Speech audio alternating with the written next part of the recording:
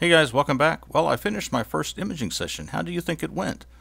Am I kicking myself for not doing this a year ago, or did I grab my cable and run outside in a panic? Stay tuned for the answers. So this is the setup I went with. It's my ACEPC AK1. Don't buy this PC. It only has two USB 3 ports. I went ahead and bought an Anchor USB 3 hub, and I used that to plug the external antenna, Wi-Fi antenna in here, and a 64 gigabyte thumb drive for easy data portability after the imaging session is over. And then on the main unit down here, of course, I've got the hub plugged into one of the USB 3 ports, and then the ultimate power box coming down from the telescope will plug into the second of the two USB 3 ports. And so that is what this setup looks like. I'm putting the computer inside this sealed box to protect it from dew.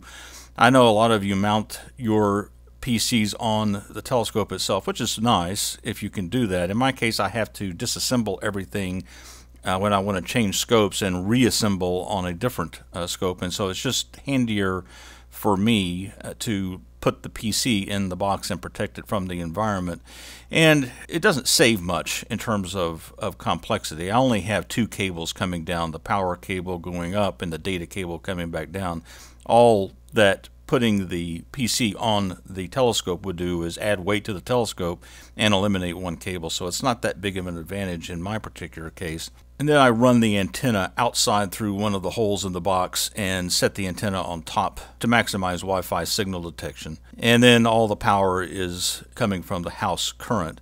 And then finally I use Windows Remote Desktop to tie in to the remote PC to start and control the session. So that's what I'm going with. It seems to be working okay. And for this first imaging session with the Explore Scientific ED102, I'm going to be going after the lobster claw, which is about to disappear for the year, and try to capture the pair of galaxies M81 and M82. So that's the plan. For the advanced sequencer setup, it's kind of the usual suspects. We've got the start session series of tasks that it performs to cool the camera and unpark the scope, and then we have the two targets, SH-157 and M8182. But it's this end of session that I've modified now that I'm using a mini PC, and I'm going over here to the external script, and as part of this end of session parallel script that I've got going, I stop the guiding, warm the camera, park the scope, but I also execute this batch file using this external script command, which is actually very handy because it allows me to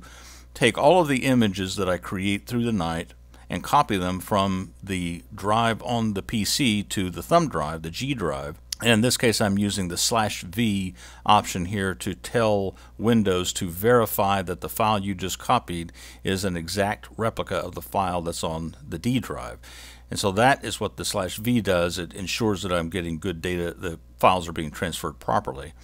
Then I copy the .txt files. In this case, these txt files here are the PhD2 guide logs, which I'm having PhD2 save in this particular directory.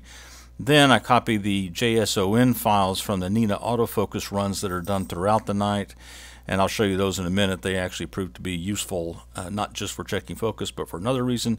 And I've got the NINA logs the .log files that I also copy over, and the GSS logs I copy as well. And finally, the Ultimate Power Box saves off some fairly useful diagnostic and environmental information related to current, power, humidity, temperature, etc.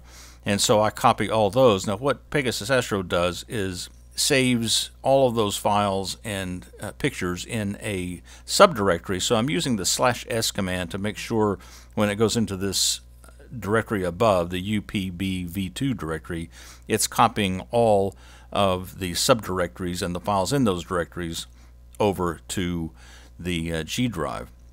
Another thing that you have to do here if you're going to use one of these scripts, you'll notice that in this particular file name, Pegasus space Astro is used in the directory up above, the UPBV2 directory, and of course DOS Windows does not like, on the command line, does not like a space in the file name, so that's where you have to use these quotes at the end to make sure that you get the proper directory name in the command here. And it takes about 15 minutes for a full night's worth of imaging to copy all the files over to the G drive.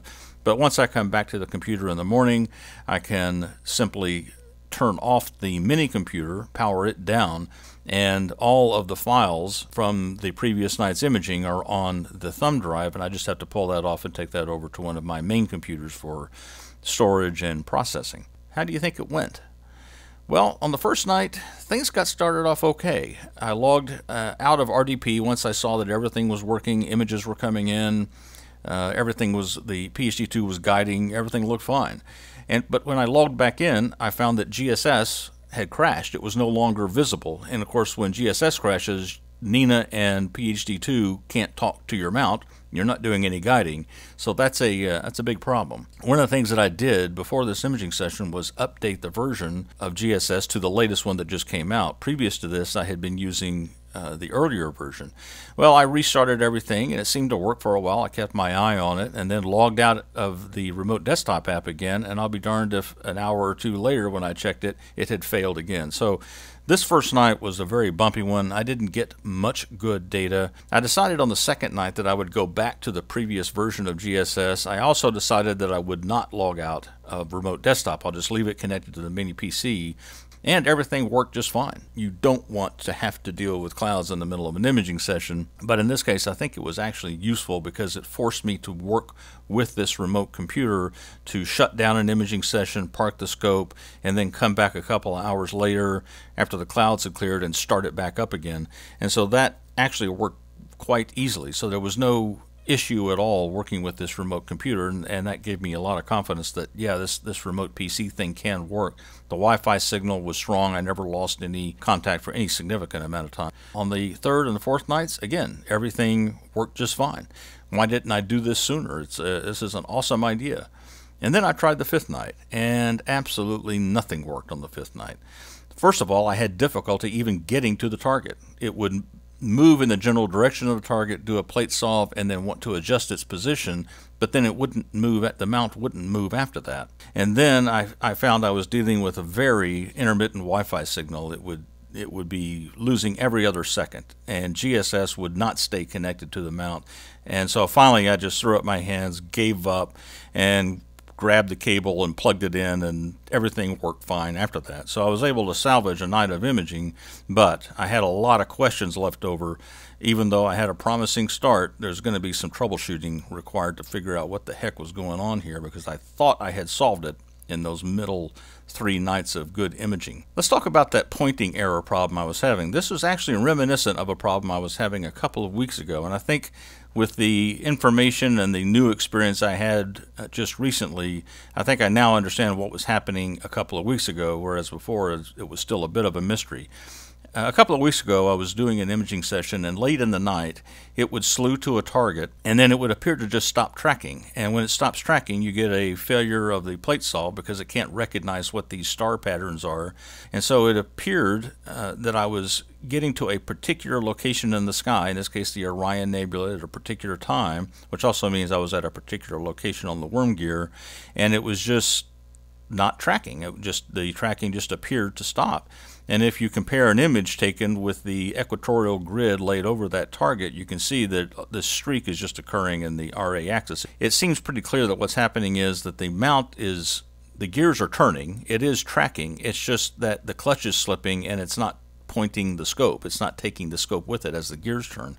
And this is a combination of kind of a stiff RA axis that I have, and perhaps a particular location with the worm gear. What I did do is just really tighten that clutch lever, much more so than I had been doing. That appeared to solve the problem. So for those of you who might be experiencing what you think is a loss of tracking, it might just be that your clutch is slipping, and you might want to take a closer look at that. Now, loss of the signal between the GSS and the mount is a different problem, and here's where the NINA's autofocus logs come in handy. As you saw in that batch file, I copy all of the JSON files, and then I go through a separate analysis after each night to run through all of the focus curves that it did overnight.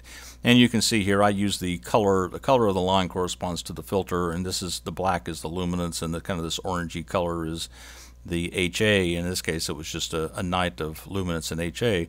Curves look fine, that's not the point here. Take a look at the temperature. It starts off at about 1.8 C and then ends in the morning around 2.8, minus 2.8 C. And things did not go that well that night. On the second night, when I thought I had solved the problem because I stayed connected to RDP and rolled back to a previous version of GSS, in fact, the temperatures ranged from +8 to +3C. The next good night, it was +13C to +4C. And then the third good night was +11C to 0.8C. And then on the night where everything blew up, I was at 0.8C down to -0.5C. Of course, by this time I had gone to the USB cable right after that first autofocus run at 0.5C. And if you take a look at the temperature ranges from each of these nights, I think it tells the important story. I think it is the smoking gun for the kind of problem I was having. On the first night, I got started okay, but then started having problems, apparently when the temperature dropped below about 1C or so. And then on the next 3 nights, everything seemed to be working, and I thought I had a solution when in fact it just happened to be that the air temperature outside was quite a bit warmer, and so I didn't have any problems. And then on the final night, when I was having problems right from the get-go, sure enough, the temperature started out at that troubling spot below about 1 degree C. Okay, so let's take a look at the observations from this imaging session.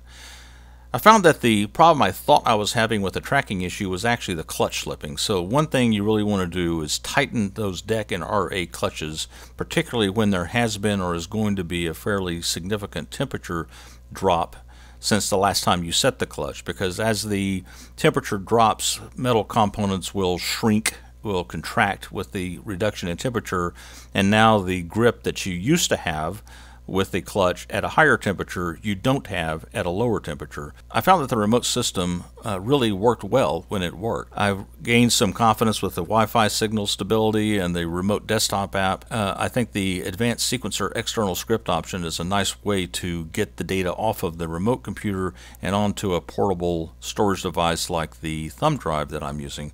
I did encounter a PC temperature sensitivity problem with this ACEPC AK1 PC. When the temperature drops below about 1 degree C, the port and bus connections seem to become flaky, and I get a flaky, an intermittent Wi-Fi signal, and I lose connection. GSS loses connection with the mount. So it turns out this is not a mount issue, it's not a GreenSwamp Server latest release issue, and it's not an issue with remote desktop logging out of the PC with remote desktop. It turns out it's all based on a temperature sensitivity that I have, and everything worked fine once I bypassed the mini PC and went back to my USB cable. The thing I'm going to do is to buy a heating pad that I will put in that box I showed you and essentially wrap it around the mini PC to try to keep it warm, and who knows, maybe I'll give it a teddy bear as well, but I'm going to keep that USB cable handy just in case. Well, I did actually get some useful data. I did learn some valuable lessons, and I think I have a smoking gun for the problems that I was having. My fingers are crossed, and I'll give it a try again. Okay, guys, well, that's all I have for today. I'll talk to you later. Clear skies. See ya.